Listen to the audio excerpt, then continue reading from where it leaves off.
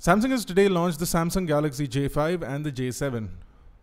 The two smartphones that are revisions to last year's popular handsets offer some interesting changes. But is the Samsung Galaxy J5, which costs Rs 13,990, worth your money?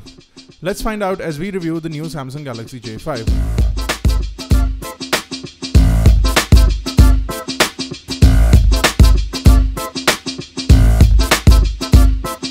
While in terms of looks, the J5 may not be a big departure from what we've seen from Samsung in the past, it is nowhere near what the flagship handsets look like, so you're not getting an all-glass finish on this one.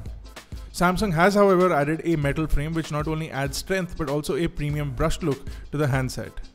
Interestingly enough, Samsung has also added a slight edge in the reverse of the handset. Just like the new handsets, the S7 and the S7 Edge, you'll see a slight edge on the back panel of the handset, giving the handset a really nice in-hand feel. The metal bezel that runs around the device is matte finish, which feels really nice according to us. The back panel has also been removed of gloss, and you can see a brushed plastic back panel, which avoids fingerprints, which has been a major issue for Samsung devices, and it also adds a little bit of grip in your hand. The buttons on the phone, including the home button over at the front as well as the power button on the right and the volume rockers, are extremely tactile and easy to use. Specs wise, the phone features a 5.2-inch 1280 by 720p display. It is a Super AMOLED display, but we are slightly disappointed with the resolution, as a full HD display could have been included in the J5 as well as the J7. You're also looking at a Qualcomm Snapdragon 410 chipset, which again according to us is slightly dated. You will get 2GB of RAM and 16GB of storage, and you will get micro SD card expandability up to 128GB. The phone does feature dual SIM card capability, and if you have two SIM cards, then you can use these in dual standby. The Samsung Galaxy J5 is running Android 6 and is laid on with Samsung's TouchWiz style user interface. They're not calling it TouchWiz anymore, but it is more or less TouchWiz. You get Samsung applications along with Google applications and Microsoft applications. The good thing about this, however, is that you can disable Microsoft applications in case you're not using them. You can also get rid of some of the preloaded applications that are there. While not being able to completely uninstall them, you can disable them and remove them from your screen so they won't consume any memory or run in the background whatsoever. We found the day-to-day use from the handset pretty smooth and lag-free.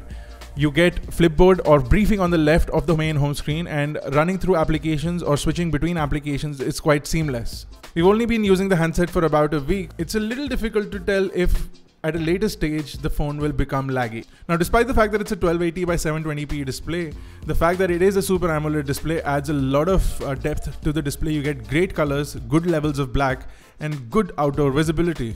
It also oversaturates your colors, so you're looking at an extremely vivid display, even though things may not be as vivid. So for example, if you click a picture, you will see better colors on the screen of the Samsung Galaxy J5 versus on a computer screen, for example. Speaking of pictures, the new camera is a pretty good add-on to the Galaxy J5. You're looking at a 13 megapixel snapper, which manages to click pictures really quickly.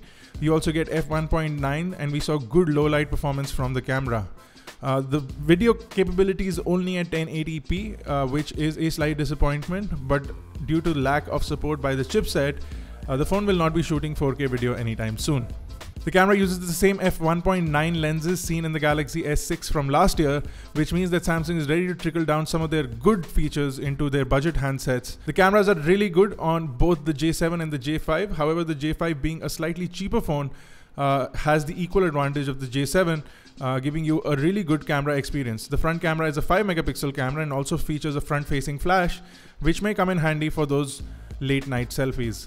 Now, the phone does support 4G capability and does have good network strength throughout. We did see a bunch of call drops while using this handset. If compared to other devices in the same situations, we saw slightly more call drops on the Samsung Galaxy J5. Samsung's also included their ultra data saving feature, which claims to save up to 70% data consumption.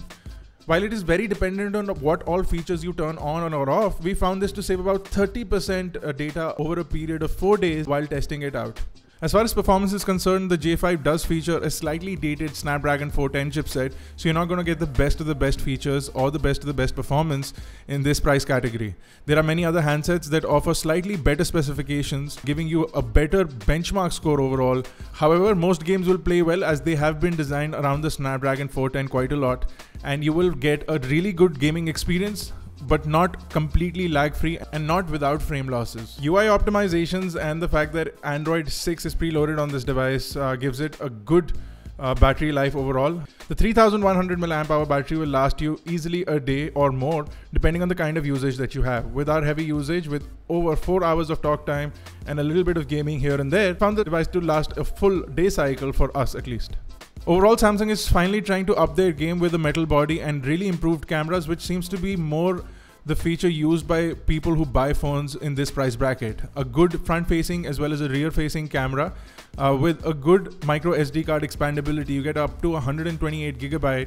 The phone is not expected to be a performance workhorse thanks to the 410 chipset that it uses. Cameras and camera capability is quite impressive, and overall build quality and design of the phone make it quite an attractive device in this price bracket. However, for slightly lower you can get devices that offer much more performance capability and are available today. Leave your comments in the comment section below, and you can read the full review of the new Samsung Galaxy J5 on iGyaan.in. Make sure you hit the subscribe button to see more reviews from iGyaan. Until I see you next time, guys. This has been Bharat Nagpal. Thank you guys for watching.